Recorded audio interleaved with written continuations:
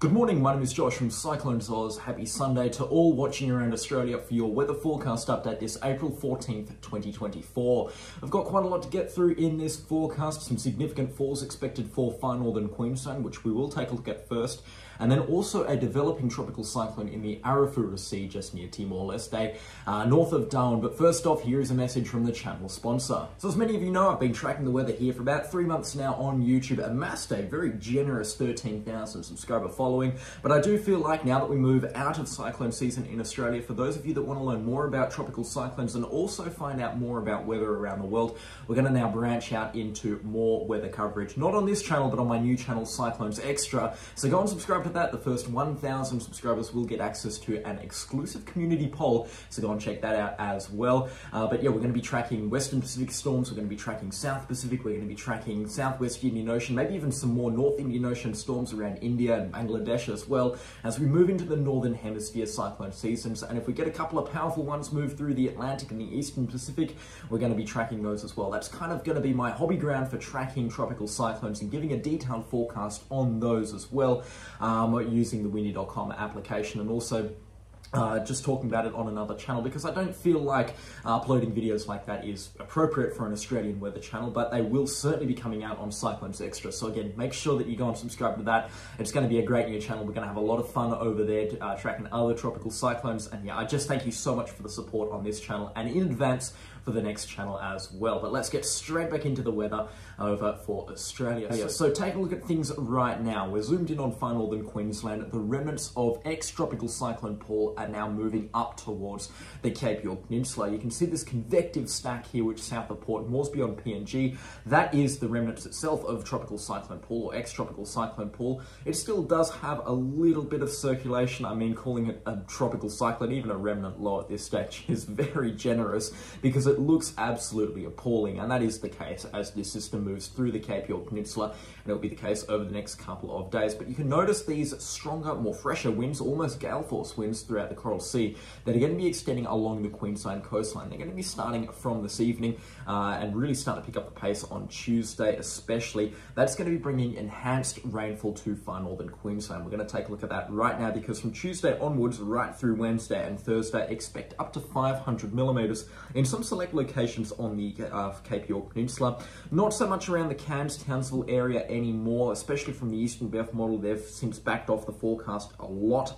But still, the Axis G3 expecting quite a bit of rainfall to fall in the Daintree. It's just going to be a little bit further north than what the location was yesterday. Like I did say, the details, we're very confident on the forecast, but details do change, and in this case they have shifted about 100 kilometres further north. But ironing out those details is what happens in the forecast as we get closer to the time. And right now the detail has been ironed out so that we have the rainfall moving a little bit further north, but it's going to be the Daintree that really do cop it on Wednesday and Thursday, hopefully easing off Thursday evening. And it's going to be a return to the sunny conditions that far north Queensland has been teased with over the past couple of days. And yeah, no rainfall in the foreseeable future, rather, from Friday onwards. But yeah, definitely going to be from Tuesday afternoon onwards. There's going to be a significant amount of rainfall falling there, and especially up in the northern parts of the far north Queensland area between Lockhart River right up to Thursday Island. Some very significant rainfall is possible there as well. Over the next 5 days, you're talking about rainfall accumulations approaching 300 millimeters for some select locations. In the Daintree as well, some pretty significant rainfall totals too, probably up towards 350 to 400 millimeters. Back down slightly from yesterday, but I do still feel like 300 millimeters is on the cards for areas around Mossman or Port Douglas. Cairns itself, maybe only about 100 millimeters on the cards. Innisfail and Tully, 100 or 150 millimeters apiece. I think that the rainfall here is slightly underestimated for those areas. But yeah, certainly going to be some significant rainfall moving through that area. The Axis G3 model is kind of the only one really picking up on it right now, but considering its consistency, it's the model of choice right now for this weather event. And it's generally a pretty good model to use for rainfall events as well. So I do like the Axis G3 forecast model for that reason. It's also quite a high resolution model compared to the GFS especially, so it gives us a pretty accurate and in-depth picture of what the weather is actually happening for these select locations. Now, taking a look for the Northern Territory as well, you might might be able to see some increased rainfall accumulations as well in the Arafura Sea or in the Timor Sea. Here, that's really going to pick up over the next 10 days, and this is where we're going to be seeing a significant tropical low or even a tropical cyclone start to develop up here. This could bring impacts to far north Queensland as well. Even though it's going to be miles away, the amount of moisture that's going to be pulling in across far northern Queensland, it will likely drive rainfall accumulations up there through the roof. Especially for areas around Thursday Island and Weipa, as most systems do when they form in the Timor Sea or the Gulf of Carpentaria. But certainly right now, Gulf of Carpentaria off the cards for tropical cyclone formation. The Coral Sea still has a slight chance of throwing out a tropical cyclone in around 3 or maybe a week or so time. I was going to say 3 days, but certainly not 3 days. But maybe next Saturday or Sunday, we've got to look for a tropical low there. There's going to be a lot more on this later on in the forecast period, but by next weekend, all of our focus will be up in Darwin for a late season and what could be quite a strong tropical cyclone up here. The Eastern Relief and the GFS model not overly keen on it, but the Access G3 model really keen on a strong tropical cyclone moving into the Bonaparte Gulf here. And then, yeah, giving Western Australia and the Northern Territory quite the scare by the looks of things.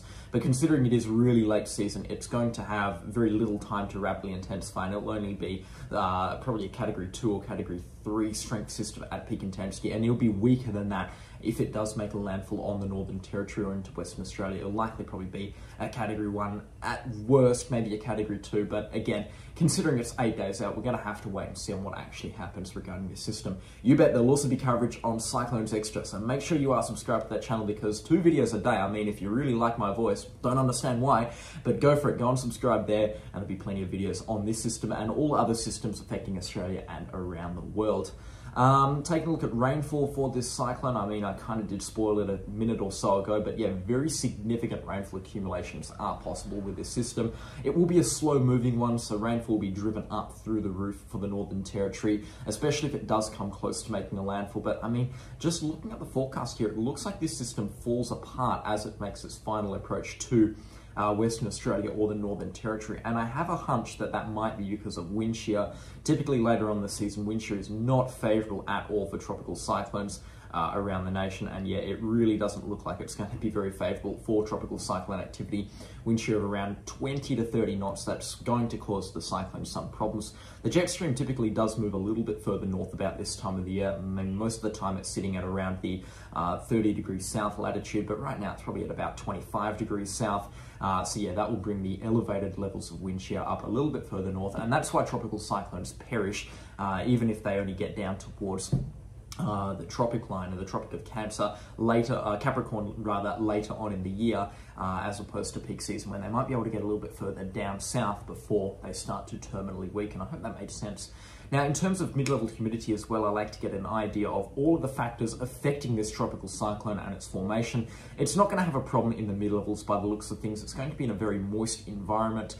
Typically, there is a correlation between high levels of wind shear and low levels of mid-level humidity, which means the higher the amount of wind shear that you have, typically the drier the environment for the tropical cyclone. That makes sense because the elevated wind shear blowing in all of that dry air into the tropical cyclone. And in this case here, it's a classic example of that significantly elevated dry air levels for this tropical cyclone, even as it intensifies, and it's really going to have a dry air problem about 24 to 48 hours after being named. The next name on the Australian naming list is, I believe, Robin, so be listening out for tropical cyclone Robin, especially if you live in the Kimberley or in the Arnhem Land northern parts of the Northern Territory and Western Australia as well, because this could be a tropical threat by the looks of things. Again, we're just going to have to wait and see and have these details ironed out for us, probably by around next Thursday and Friday. Yeah, there'll be detailed coverage on the channel, you betcha, on this tropical cyclone, especially as it develops. And yeah, as it gets inland, it's not going to stand a chance. It will really weaken off quite fast. Because, I mean, the mid-level humidities and the tropical moisture is really starting to pull out of the Northern Territory this time. In fact, it pulled out maybe a month ago at this point. So yeah, this cyclone will struggle the second it touches land. That is for sure, I can assure you guys that. So it will likely be a very brief, short-lived system, and I don't foresee it causing too many problems in terms of a late season tropical cyclone scare. And I mean, as with every tropical cyclone that gets labelled as a Darwin impact, the news always hypes it up to be a Cyclone Tracy-like event. Cyclone Tracy was 1 in 100 years. It's not going to be anything like that. At this stage, things can of course change with the forecast, and Australia's notorious for firing out some very, very powerful late season tropical cyclones, so we can't be completely ironing it out here, but all roads right now are pointing to a weak tropical cyclone.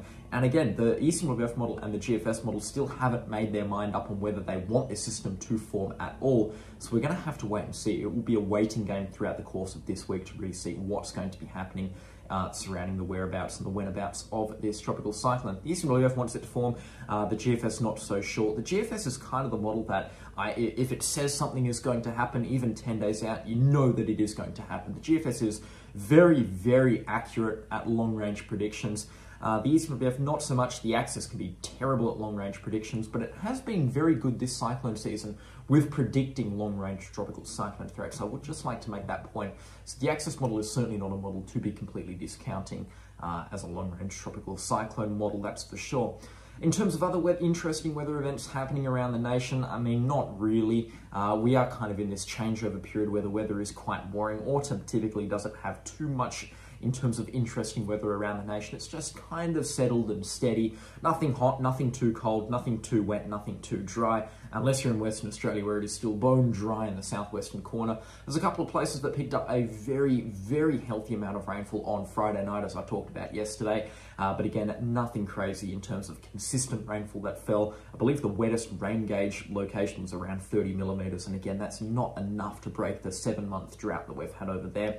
I shouldn't really be complaining because it's not the end of the world, but you can really see it when you drive up in the hills. I've got family that live through the hills, so driving up there is a pretty common experience for me, and it is just so parched. It is, all the trees are just crying out for some water, and I don't blame them. It has been ridiculously dry, that's for sure. And every plant that I've got around my house, you have to water them every other day or every second day, otherwise they will just keel over and die. That's just how dry the soils are. Even just some humid weather would be nice. I mean, typically this time of the year, you've got dew really starting to take hold every single morning, but we haven't had that. It's been just too windy for dew to really take a hold. But yeah, anyway, enough rambling about the West Australian weather. It's miserable over here, miserably dry, and we'll be glad to take some fun off at the Queensland's rainfall, that's for sure. But yeah, as I said, nothing really interesting happening around the nation in terms of weather, and there's not really going to be much across southern Australia for the next 10 days. Later on in today, we're going to be releasing the full comprehensive winter weather forecast for the nation. We're going to start off with New South Wales, go to Victoria, then take a look at Western Australia, South Australia and Tasmania later on. We're going to be giving a full comprehensive detailed outlook in terms of rainfall, snowfall and temperatures for the winter season of 2024. So again, if you haven't already subscribed, then make sure you have subscribed. You don't want to be missing that video, that's for sure. And also subscribe to Cyclones Extra, because that's going to be my playground for covering tropical cyclones, hurricanes and typhoons around the world. And if that's your cup of tea, then yeah, make sure you are subscribed. That will be giving some good forecasts out on those systems, that's for sure.